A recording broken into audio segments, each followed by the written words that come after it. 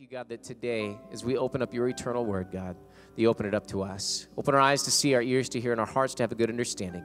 May we be the good ground where the word is sown, and may it produce fruit in each and every one of our individual lives.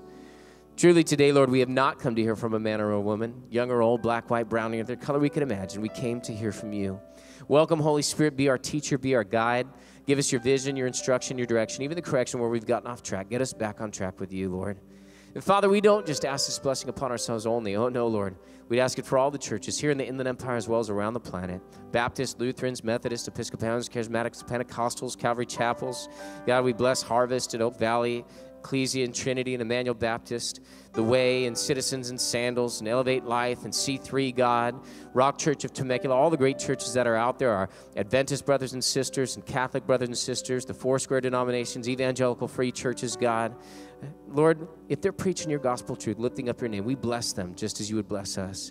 Bless the persecuted church, scattered abroad throughout the nations. Watch over them, protect them. May they endure to the end, God.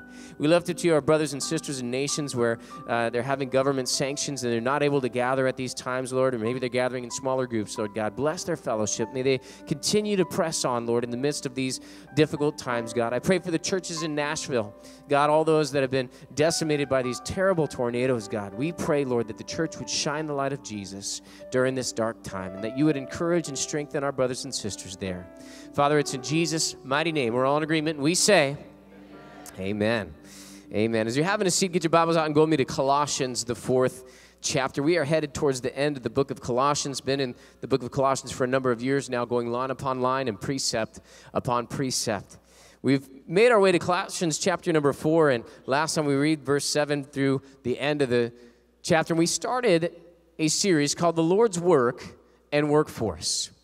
And I just want to remind you of some of the things that we said in part number 1, because some of you guys maybe weren't here, maybe already you've forgotten what we talked about. Last time when we were together, we learned that the Lord's work is for all of us, that it's not just for the pulpit ministers, not just for those paid by the church, but we all have a part in doing the work of the Lord. Let me just ask this question right up front, and I want to hear a great big shout, a whoop and a holler, and I want to see your hands up in the air and waving just like you don't care, right? How many full-time ministers of the gospel of Jesus Christ do we have in this place today?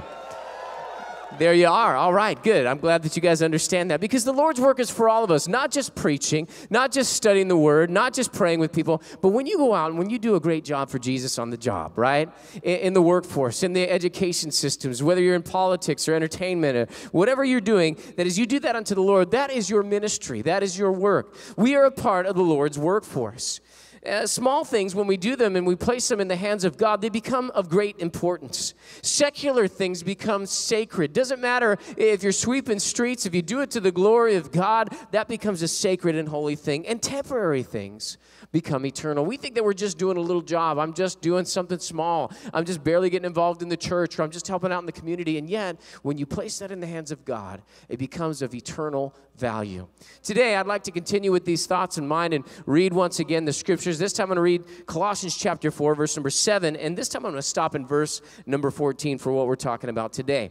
Colossians chapter 4, verse number 7, starting out, says this. It says, Tychicus, a beloved brother, faithful minister, and fellow servant in the Lord, will tell you all the news about me. Verse number 8, I'm sending him to you for this very purpose, that he may know your circumstances and comfort your hearts. Verse number 9, with Onesimus, a faithful and beloved brother who is one of you. They will make known to you all the things which are happening here. Verse 10, Aristarchus, my fellow prisoner, greets you. With Mark, the cousin of Barnabas, about whom you received instructions. If he comes to you, welcome him. Verse number 11, and Jesus, who is called Justus. These are my only fellow workers for the kingdom of God, who are of the circumcision. They have proved to be a comfort to me. Verse 12, Epaphras, who is one of you, a bondservant of Christ, greets you, always laboring fervently for you in prayers, that you may stand perfect and complete in all the will of God. Verse 13, for I bear him witness that he has a great zeal for you, and those who are in Laodicea and those in Hierapolis. Verse number 14, Luke, the beloved physician, and Demas greet you. You know, it's very important who we surround ourselves with. The Bible is very clear that our lives will be impacted by the people that are around us. And I see the Apostle Paul had surrounded himself with a group of people. In fact, he names them, and I believe that that's why the Lord kept these names for thousands of years in the Scriptures, is so that we could see the type of people that the Apostle Paul surrounded himself with. And the Bible tells us that bad company will actually corrupt good morals. If we get around the wrong people, it will affect us negatively. But we're going to be around people in our lives. And in the ministry especially, we're going to be around people. Can I just for a moment pull back the curtain on ministers for a second? I know you may not understand this fully, but just share with you some of the humor that ministers have, okay? It might be a little weird to you guys because you're like, well, I'm not, one of the ministers. But remember, you are a full-time minister, so you will understand this on some level. Somebody sent me this meme one time, and it said, who said pastoring a church is stressful? I'm 42 and feeling great. Looking at that, is that going to be me in 2 years? My goodness. Well, it does kind of look like me with the glasses and everything today. Okay, I get it. But, it is a stressful job. Why? Because you're dealing with people. You're around them all the time, and people come with issues, problems. Many people that you get around, they have a mess that they made in their life, and we end up dealing with those messes. In fact, one of the common phrases at our Bible college when we were studying from our instructors was this, that the ministry would be great if it wasn't for the people. But how many of you know ministry is all about people? In fact, by definition, ministry means service for people. We're going to deal with messes. We're going to encounter problems and trials that people bring up, things that people do that they didn't have to do. And it's very important that as we're a part of the workforce of God, that we don't get discouraged or dragged down with these problems and these stressors and these stresses and things that come against us in the ministry, but rather that we surround ourselves with the right people who can help build us and encourage us and move us on to what God has for us. I believe that's why the Apostle Paul writes to these people and names them and mentions them, is because he's showing that, hey, I've got a great group of people around me. How many of you know no person does it all on their own? There is a team of people that are working and laboring together. This church doesn't happen because Pastor Dan is so great or because Pastor Jim and Deborah were so wonderful as our founders. This church happens because thousands, not just hundreds, thousands of people every year put their hand to the plow and do something to build the work of the ministry here at the Rock Church. And in the same way, the Apostle Paul had a bunch of people around him. He wasn't planting churches by himself. He wasn't writing letters to the churches by himself. He had other people that were involved in the ministry with him. In fact, even the names of the people mentioned tell us a story because each of their names has meaning. My name, Daniel, means God is my judge. My middle name, Harold, means leader of an army. When God names you, that there's purpose that's given, there's destiny that's given. That's why he changed Abram's name, father, to Abraham, father of many. He was speaking destiny. He was speaking purpose. He was saying something about it. And so I did a quick study of what these names mean, and let me just read them to you and think about the type of people that are surrounding Paul just by definition of their name. Their names mean things like faithful, profitable, useful, the best ruler, a defense, son of encouragement, just, lovely, light-giving, and governor of the people.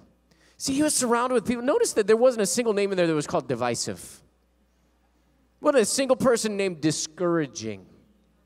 Wasn't a single person named gossip, slanderer, menace. He didn't have any of these names. Darkness. He didn't have any of those things. Downcast. None of those names were included. No, these were people that were builders. These were people that were encouraging. These were people that could help. People that he got encouraged when he was around them. In fact, one of them, Barnabas, bar meaning son of, Nabas meaning encouragement, right? The son of encouragement. He kept that guy close. Why? Because anytime you get around Barnabas, man, you're going to be encouraged. We need these types of people in our lives as we're doing the work of the ministry. I want to make a statement. I'll put up on the overheads for you guys that are taking notes today. I want you guys to note this, that God's workforce should be helpful and encouraging. Pastor Dan, did I really come to church today to hear that God's workforce should be helpful and encouraging? Yes, you did. Yes, you did. Why? Because sometimes we think that we have to go and study at seminary and get a degree and do all this hard stuff. We put all these hoops up to jump through in order for us to be able to do something for God. And yet God makes it so simple and so easy for us that we have no excuse not to do something. God's work for us should be, what should we be? Helpful and encouraging. Man, if we had a church full of helpful and encouraging people, you couldn't keep people out of the doors of this place. Why? Because when I go there, everybody's asking me, how can I help you? Hey, what can I do for you? Do you need anything, right? And encouraging. Man, when you get around somebody that's encouraging, you almost find a reason to go get around them, don't you? It's like, man, I'm not feeling that good. Where's so-and-so at, man? Where's that Barnabas guy at? I need to get around them. Why? Because they build you up and you feel good. God's workforce should be helpful and encouraging. Over the next 2 weeks, I want to take a look at these two things, being helpful and being encouraging. Today, I just want to focus on that one word, helpful. Helpful. The helpful people, the helpful workforce. These are the faithful people. These are the best rulers. These are the governors of the people. They'll be just, profitable, and useful in the ministry like their names say. And when we take on the heart of a helpful person, we realize that the ministry is not just there to benefit us, even though it does. All right, now there is a benefit to being in the ministry. You will get helped. You will be encouraged yourself. But the ministry is not just there to benefit us. When you're a helpful person, when you're part of the workforce and you say, I'm ready to help, then what you're doing is you're there to benefit the ministry. Because the ministry is for the people. And that's what this is all about, is just saying, I want to help people. If you have that heart, how can I help? How can I get involved? What do you need? Well, what can I do? I had a lady walking out the back door just this past service, and she stopped me at the back door. She said, Pastor, how can I help? I said, go and just sign up right there. Just right at the information center, fill out the application. They'll get you going right there. Let's get going with the things of God. Because when we have that heart that's open, we have that heart that's submitted and says, God, I just want to be a helper of people. Man, God will come, and he will use you to do great and mighty things. But how many of you know that helping people often requires practical grace and mercy? Like I said, people come with problems. People come with issues. People come with hang-ups. People come with prejudices and biases. People come with things in a past and a history that may not be comfortable for us, or things that we don't like.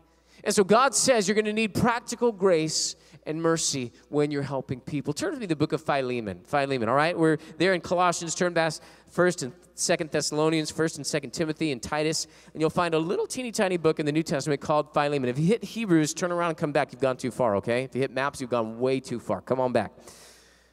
Right before the book of Hebrews, you'll find the book of Philemon. Philemon is named after the man whom this letter is written to. He was a pastor. The Bible says that he held a church in his house. That often denoted that they had leadership.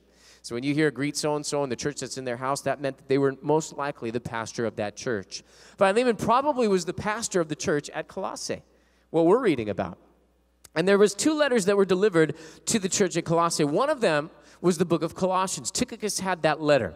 But remember that Tychicus also came with a guy named Onesimus. All right, I'm probably murdering that name in the Greek, but I don't care. That's how I like to say it. So that's what we're going to go with today, all right? And so Onesimus comes with another letter, and that letter is the letter to Philemon. Now, it's very interesting to note that Onesimus carried this letter to Philemon because Onesimus was actually a runaway slave. And he ran away from his master named Philemon. So the runaway slave now is coming back, and he's handing a letter to the man that he ran away from.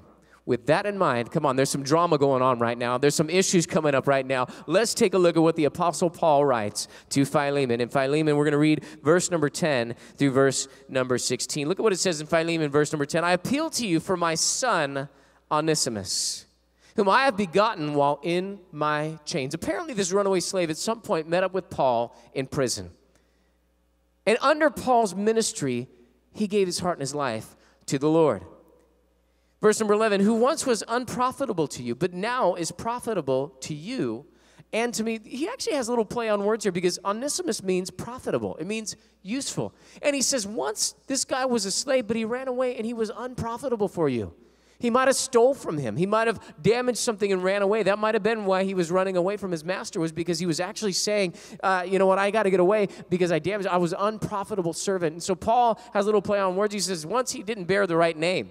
He was unprofitable, but now, guess what? Onesimus is a good name for him. He's profitable both to you and to me. Verse 12, I'm sending him back. You therefore receive him, that is my own heart. You know, at the time in Rome, there were probably more slaves than there actually were Romans. And the Romans were starting to get afraid. There was an uprising in the 1st century, and so it was tumultuous times. People were on edge. And so the Apostle Paul, there in prison, housing a slave, that would have been the wrong thing according to what society would have to say. And Paul says, I'm going to do the right thing. Now, we as Christians, we know that slavery is wrong. We know that God does not take pleasure in us owning another person, right? And so in our nation, thank God we've abolished that. Thank God there was emancipation. Thank God for those that have gone before us who worked for equality and those types of things in our nation today. And yet we still find ourselves on edge, don't we? Still find ourselves with race and class and those sorts of things. So Paul says, I'm going to do the right thing in the flesh, in the natural. I'm sending him back to you. I'm taking this person who was a slave, who ran away, and in the flesh, I'm sending him back to his fleshly master. But look at what he goes on to say, verse number 13. Whom I wish to keep with me, that on your behalf he might minister to me in my change for the gospel. Verse 14, but without your consent, I wanted to do nothing, that your good deed might not be by compulsion, as it were, but voluntary. He's saying, I'm not commanding you in my apostolic authority to do anything, to release this slave and to give him back to me to help me in the ministry. I'm not going to do that. I'm going to give you the decision, Philemon, as a man of God, as a pastor. I'm going to share with you that this guy's now a brother in the Lord. He's gotten saved, and I want you to do the right thing here, Philemon, trusting that you're going to make the right decision, because I don't want it to be compulsory. I don't want to bend your arm behind your back and make you do this. I want you to volunteer this good thing. Verse number 15, for perhaps he departed for a while for this purpose, that you might receive him forever. Can I just share with you, while I was in my studies in my office this past Friday, and I was reading this word, and I got to this moment where I pictured Philemon and Onesimus looking at each other for the first time since he had ran away. And how Philemon was reading this letter. When I got to these words, receive him forever, it just hit me like a ton of bricks. It was like a rhema from God to me. I was just overwhelmed and tears flooded my eyes. Because can you imagine this man, Philemon, the emotions that were running through him? Probably a very wealthy man. If he was a slave owner, he probably had property. If he had a house that could house a church, he probably had a large house at that time. He may have been traveling when he encountered the Apostle Paul and gave his heart and life to the Lord, but he would have continued to do life in business. And there would have been a struggle that was going on the inside of him. He was probably very angry with Onesimus, because this was a runaway slave and he did some damage or stole something from him, and there would have been that hurt and that betrayal on the inside of him. And yet now he's looking at this man who betrayed him in the flesh, but recognizing and realizing that this guy, there's something different about him now. He's had an encounter with God, and now he's coming asking for forgiveness and doing the right thing. There must have been something that was happening there, and he might have read that letter and saw this, receive him forever. How could he receive him forever? We're not going to live forever in the flesh, right? No, but in the spirit we are. And that's where the next verse comes in. No longer as a slave, but more than a slave. A beloved brother, especially to me, but how much more to you, both in the flesh and in the Lord. Notice how Paul elevates this slave from the position of property to a person. He says in the flesh first. Notice we all are born of Adam and Eve. Is that right? All of our lineage can be traced to Adam and Eve and to Noah and his sons. We all share a common blood. Our DNA all is shared. If you took a black man, a white man, a Mexican, an Asian, you took all the different cultures on the earth and you looked at our DNA, they would not be that different. Come on. You cut us open, we're all going to bleed red. But we are no longer the nations of the earth based on color and gender and class and society and that sort of thing. Now we are of one blood. The blood of Jesus binds us together. We are now one, not only in the flesh, but also in the Lord. And that's how we can receive one another forever. Because ministry is about the people. And even though Onesimus had issues, even though Philemon had issues, here the apostle says, set those things aside and help one another in the things of God. I see a couple of different ways that they're helpful. First way is this, is that if we're going to be helpful as the workforce of God, we need to help people with their salvation. Just like Paul helped both Philemon and Onesimus with their salvation, we need to be a people that's always looking to help people in their salvation. There's no greater help you're going to give someone than helping them along in their salvation. Is that right? We should be looking for those opportunities, those divine moments, those divine appointments where we get to share the love of Jesus with someone. In fact, in the Bible, in the book of Jude, verse number 22 and 23, right before the book of Revelation, you'll find this little book. Once again, we're bouncing around in little books today. But the book of Jude. And in Jude, there's only one chapter. But I want to take a look at verse number 22 and verse number 23, right towards the end of the book of Jude. Verse 22, on some have compassion, making a distinction. Verse 23, but others say with fear, pulling them out of the fire, hating even the garment defiled by the flesh. What's he saying? He's saying that we need to understand that people need to be ministered to individually, personally. That people have a certain way that they're living their lives. And we need to make the distinction of how to minister to them. There are people who will not receive just a blunt, rude, crude, in-your-face type of a message. But we need to understand that they need compassion. They need mercy. They need love. They don't need us to criticize and judge them to death. No, they need us to love them to life. They need us to be compassionate and kind and tender with them. Why? Because they didn't have the opportunity we had. They didn't have the parents raising them up and telling them what was right and what was wrong. They don't know any better. They didn't have the Word of God delivered to them in a great church like this. And so they're lost, they're broken, they're hurting, they're being beat up by the devil.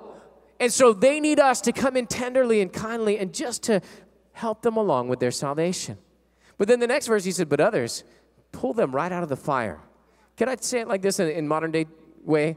Jerk their shorts. Just get a hold of them and snatch them out of the fire. Listen, guys, we need a rescue mission 1 yard from hell so that we can reach out as they're headed in, being stupid. I need a ministry of slapping people, right? Bam, get out of there. Don't go to hell. What are you doing? You know that's not right.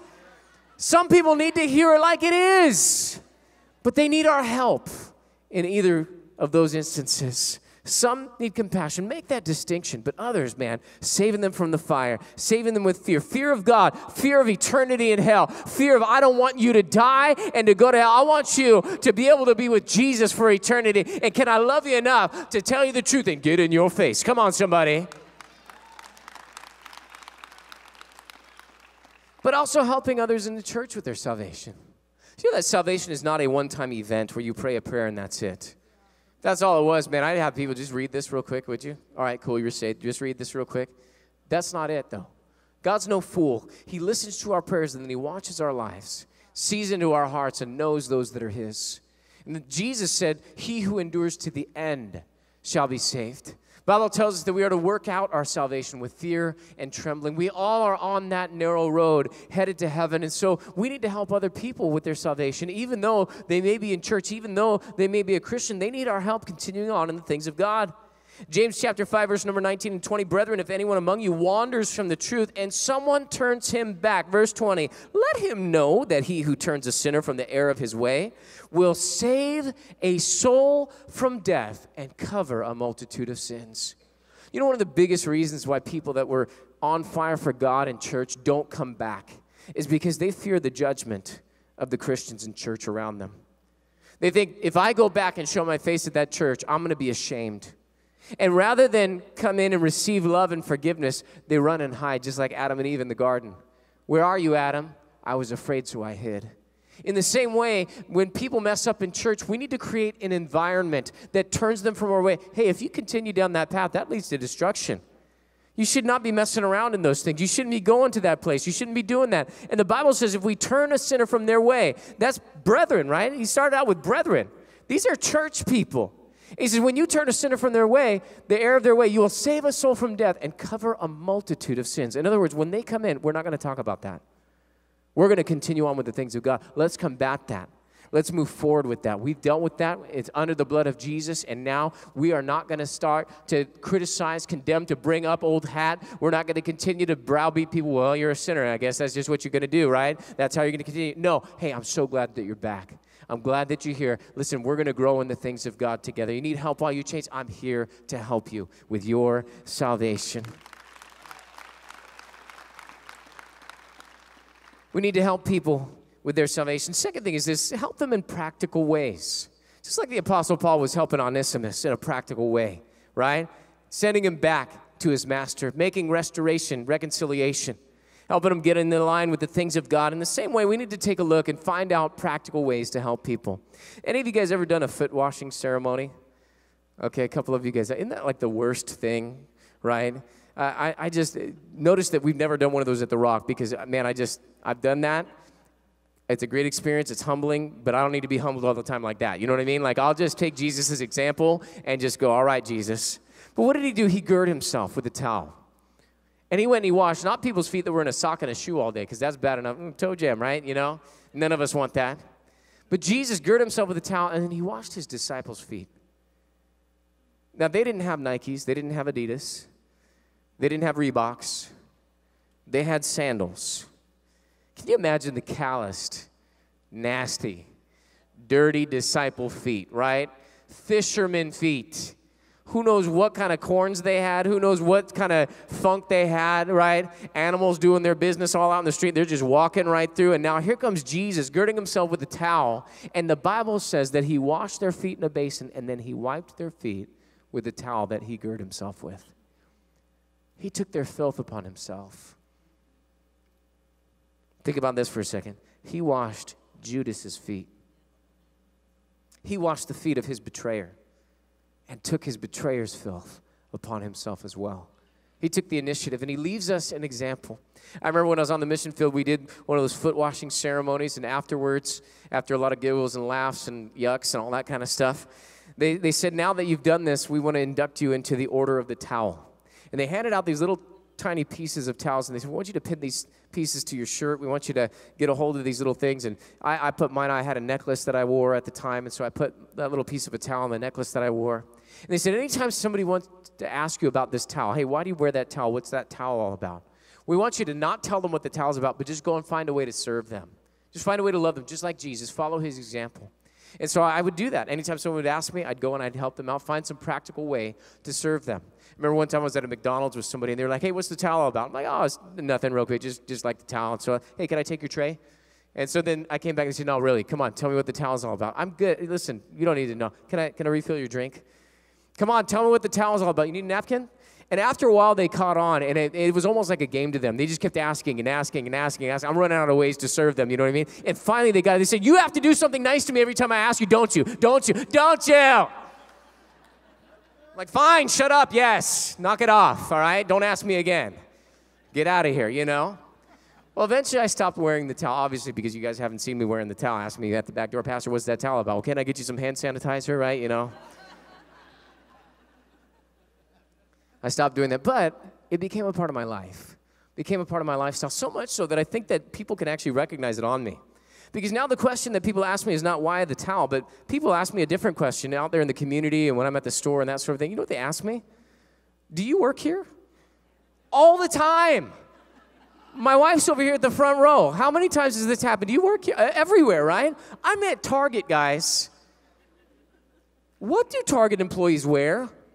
Red polo shirt, khaki pants, right? I have gone to Target looking like this. Hello. Walking down the aisle, and so, do you work here?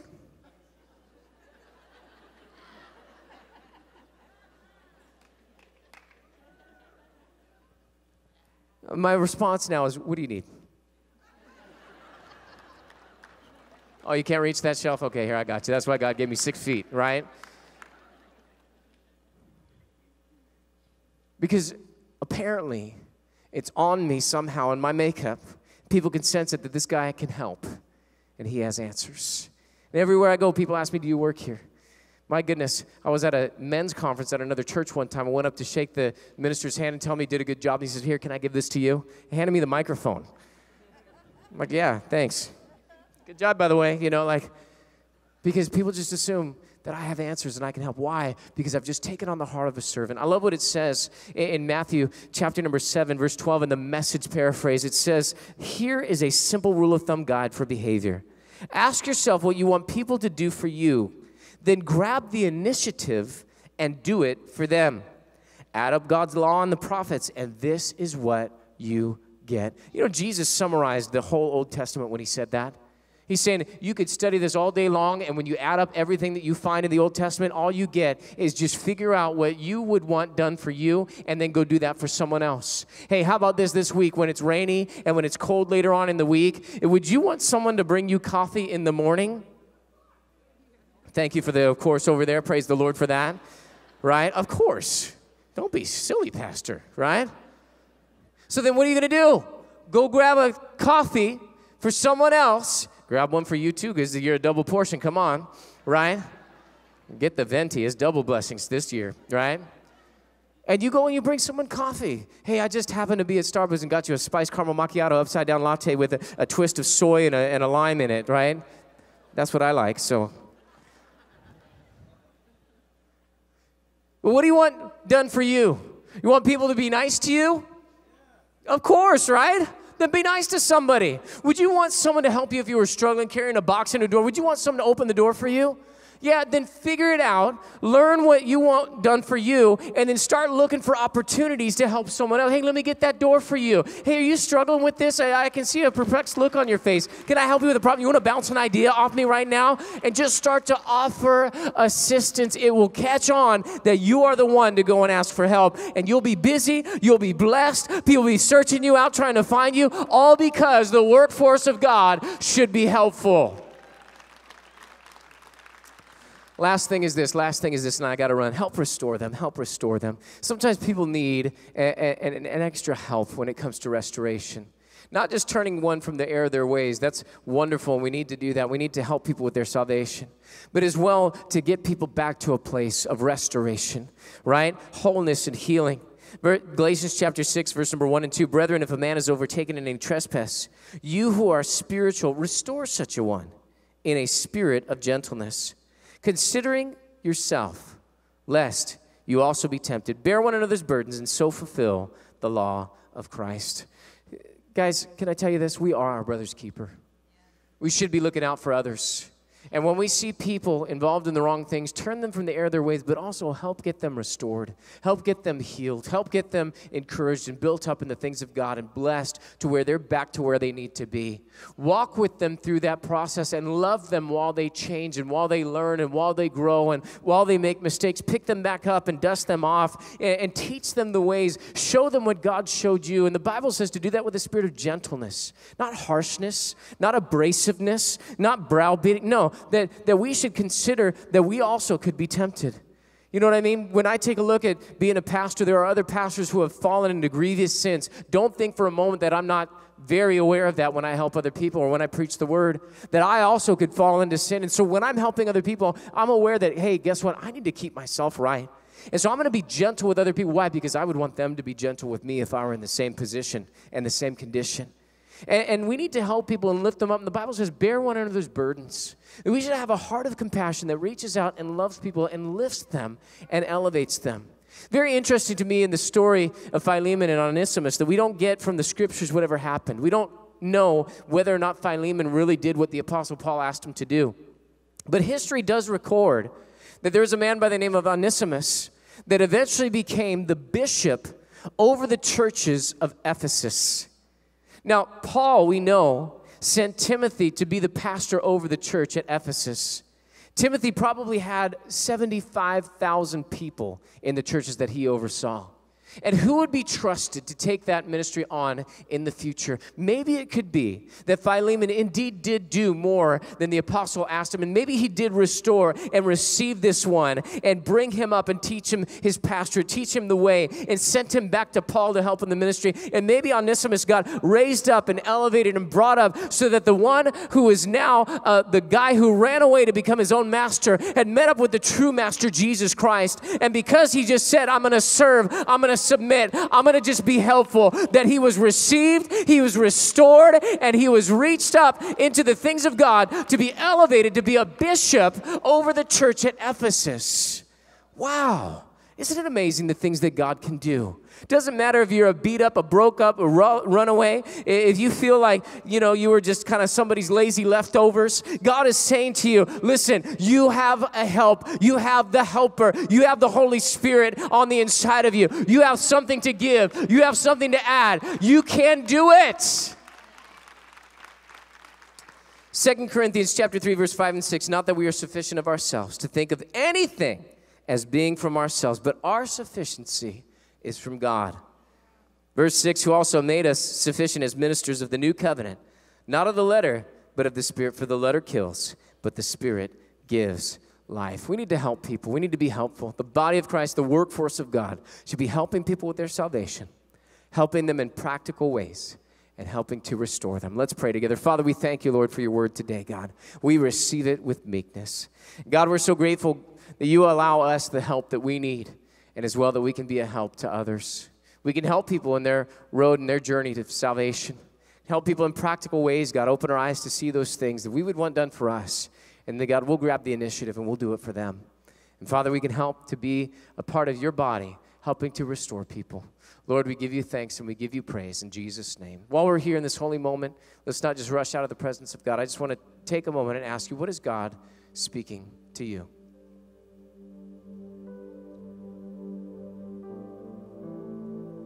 Maybe you want to turn that into a prayer and say, God, what are you saying to me?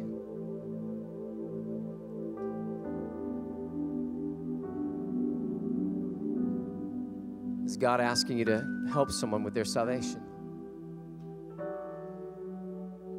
It could be as simple as telling someone that Jesus loves them,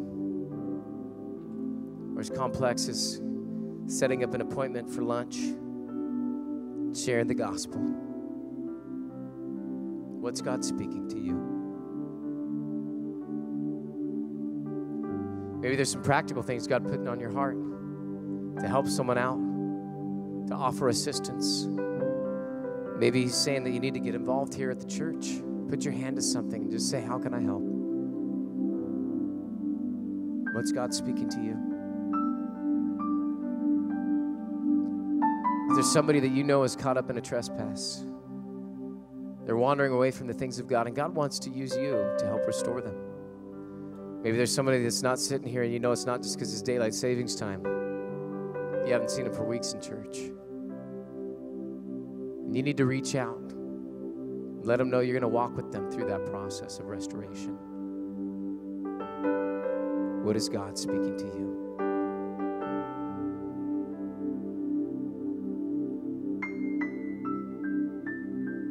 We just commit that thing to the Lord right now. Father, we take those things that you've committed to us.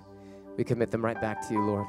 We ask, God, that you'd empower us by your grace to fulfill the ministry that you've given to us, our calling, our individual and personal callings, Lord God, things that you would have us to do. Lord, we thank you for the power of your Holy Spirit that will speak on our behalf, that will prompt us to do those good works that you've called us to do, to be your vessels of encouragement, healing, and help for the people that you surround us with.